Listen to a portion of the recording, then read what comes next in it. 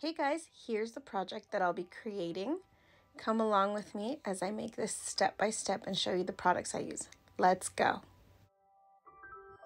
So the products I'll be using today is the Mickey Mouse and Friends paper pad. I've had this for a long time and I love using this. As you can see, I've got lots of odds and ends in here, but it's a perfect paper for my project. I'm also using my main die here is this baby girl mini dress album. Isn't this cute? I'll be using pretty much the entire die, as well as this card stand, because I will be making a fun, cute little picture printed out and then I need a stand to hold the dress up. So that's what I'll be using. I will not be using these hearts right here. So it comes with the die, the actual die, and then there's an outline piece that's going on here. And then this is to make it decorative. However, once you see my papers, you'll understand why I won't be using this part. It's just really busy.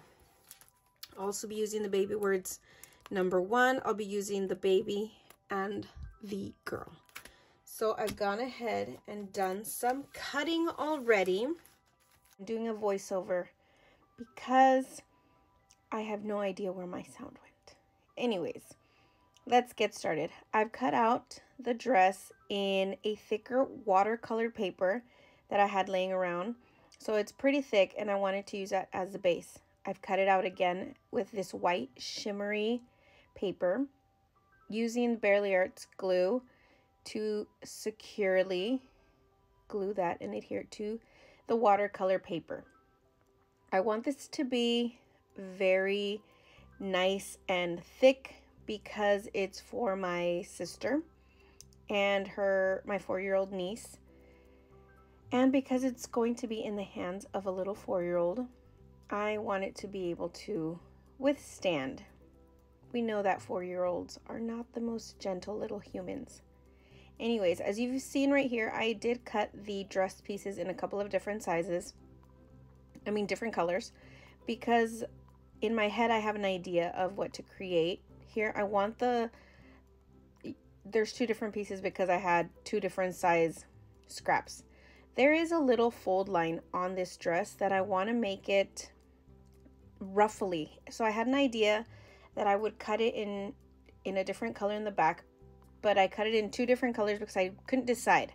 Once I had all 3 colors here, I thought to myself, actually, I kind of like all 3 of them together. So adhering the polka dot on top of the white, on top of the hot pink. Now, there's the little fold lines that I was talking about. I'm going to cut the dress on the first fold line. That way you could see the ruffles of the white and the hot pink in the back. So that's pretty much what I'm going to do on both sides. I'm going to cut that off. This was a spur of the moment idea because sometimes crafts play well. The idea plays well in our head and it doesn't come out. But this one I was very happy with. I was actually able to use both of those little ruffles on the 2 different colors. I'm cutting off the belt piece because I won't need that showing. However, I do want it, like I said before, a little bit thicker on the top so that when my niece holds it, it's not flimsy and it's not that lightweight. It's got a good sturdy piece to it. So that's what I'm doing. I'm just making sure that those little flaps aren't stuck together because I want them to kind of fluff out. Like any dress, we want it to fluff out. And I'm using this Barely Arts glue because it is my favorite. It gives, I don't even know how to explain it. It tightens it, it holds it down very quickly. There is probably like a millisecond of wiggle room you have with that, but I know it's going to dry and it's not going to come apart without a good tug.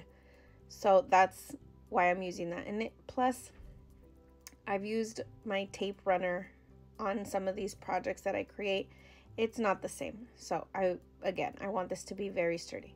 Now this is just a candle holder that I had laying around, and I added some felt on the bottom, and that's my press. So let's add this to the main base piece.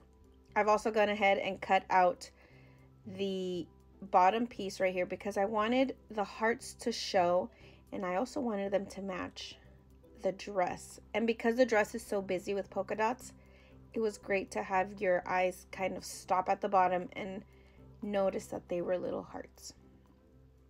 There are some really great videos out here on YouTube about featuring this dress, specifically Buzzing with V. If you have not seen her Wednesday Addams dress series, oh my gosh, the layers this project has is amazing. Check out Instagram as well for the hashtag ScrapDiva Designs. That dress is freaking adorable. I love it. Excuse my language. Anyways, let's get back to the stand here. And I did not cut out, like I said before, I think I said it, the hearts that this die comes with, because I wanted to show this paper, this pattern paper. Plus, with the polka dots on the dress, it's already busy. I didn't need to add it more busy. However, I did want to add a different color so that you could see the difference between the stand and the dress. Although I think that pink is the same as under the dress, which it's okay. There's little hints of that. So this is, now that this is super thick, because it's got chipboard piece under, plain paper, and then that mini patterned paper. I'm adding in the little details that come with this dress die, which is this little cute little adorable bow. Tell me that doesn't look like Minnie Mouse's dress already, just like that. So cute. This is cut out of foam, and it's sparkly foam, so it makes it even cuter. I added this bow in, and I'm going to add the top of that bow. So this one is kind of to showcase the little tails, the little that hang off of the bow, and then this is the bow right here. It does come with another die to add even more dimension to that bow. However, I didn't want to use it on this because the foam, it just looked a little odd to me, so I didn't add it. But if I was using regular paper on this bow, I would definitely use it. Using some pop-up squares to pop up that foam bow on each side, and then that little piece right there is the middle of the bow, which is really cute because, again, if I were to use the other piece on this bow, it just looked bulky. So this, just using these three pieces, it was good enough. Now I'm going to add in the picture, and it's so cute. Look at this. My niece, oh, she was such a baby. So that is a perfect picture. That's why I wanted my entire project to be pretty sturdy, because my niece is going to touch it. I've also gone ahead and cut out the baby girl words. I've already cut them out in foam and put them on the backing. I went through my little stash of flowers to see which flowers were going to be perfect, and I'm using both the edge flower and the Sakura flower mixed into one.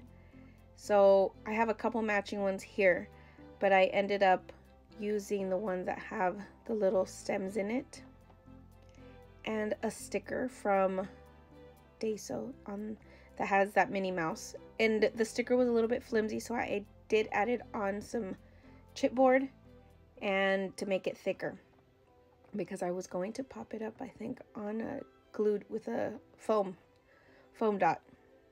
So that's how I'm going to layer it out. Now to glue all this cuteness on. You see why this needs to be pretty thick, because my niece is going to want to touch it and look at it and admire her picture. So if she pops it off and on that stand, she's going to need this to be thicker. Look at this baby girl.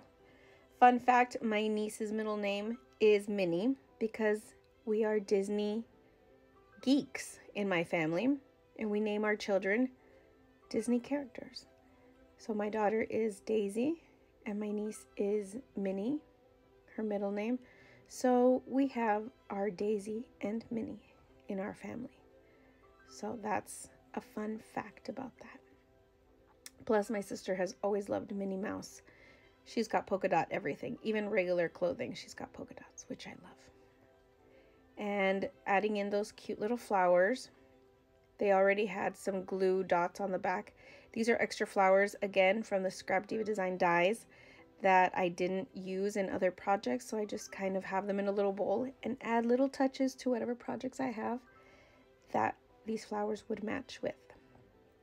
I didn't do this, but next time I use this dress and I put flowers on it, I will be using the capsula leaves from ScrapDiva Designs. I've used it in other projects. I think that just adds a cute little touch, or even the Easter dies that have flowers. I think there's one, yes, there's one that has like dragonflies and butterflies. They have cute little stems on that one as well that I would use on this. Again, if it wasn't for a 4-year-old, I would do that. And it's pretty much done. Look at this, the little ruffles on those sleeves. Now I'm using my ruler to help me fold this, because if you remember, I said this piece has chipboard in between both sides of the plain and patterned paper, so it was pretty thick. And that's exactly what we want. Now after that, this is done. It's perfect, it's cute. The backing is plain so that I can write something for my niece or even my sister, a little note. But thank you for stopping by and checking this out. I hope you enjoyed it. All the descriptions for these dies are going to be in the description box below. And don't forget to use that code if you want to get a discount, because these dies sell out as quickly as they come into the shop. Thanks for stopping by, everybody. Until next time, bye!